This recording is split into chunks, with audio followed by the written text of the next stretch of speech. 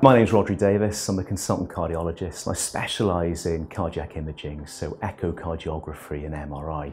But I'm also a computer scientist, so I split my clinical time with academic work at UCL, funded by the BHF. And my research interests are in applying AI to improve the way that we use cardiac images. So my research will help patients in several ways. The first is that it will make things quicker, so quicker to get the scan, but also quicker to get the report afterwards. It'll also free up the doctors to spend more time with patients. But the real benefit is in the accuracy in which the images are analysed. So a lot of decisions that we make in cardiovascular medicine depends on the way the images are interpreted, and we make huge clinical decisions based on these.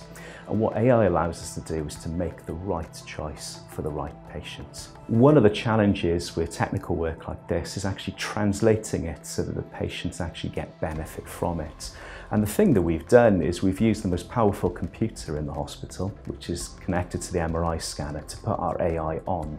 So as the patient is being scanned, the analysis is being done. So by the time the patient has left the room, the analysis is complete. And this has allowed us to roll this out across the country as well. So we currently have it running at 8 hospitals in the UK and also one in Italy and the US. We currently scan about 20,000 patients per year using this technology. One of the strengths of the approach that we've taken is that we've been careful to make sure that this approach is generic. So it works on any scanner, it works for any disease, but most importantly, it works for any patient regardless of age, sex or ethnicity. The end goal of the research is to integrate data together. So currently we have imaging data, but we'd like to integrate that with patient healthcare records, genetic data, wearable data, etc.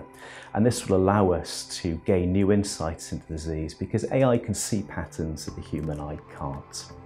And this will really allow us to personalise patient care.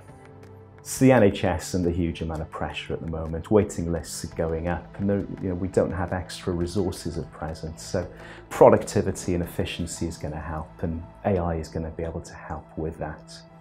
This can make a real difference to patients. A lot of the decisions that we make are driven by the interpretation of images. It's absolutely crucial that we make the right decisions here.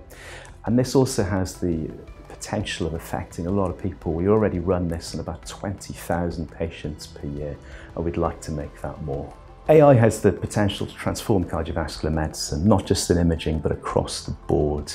It allows us to objectify decisions, it allows us to make them quickly, and it allows us to do things at scale. And with the amount of data that we're producing rising is going to be crucial for that. It's an exciting time to be part of it.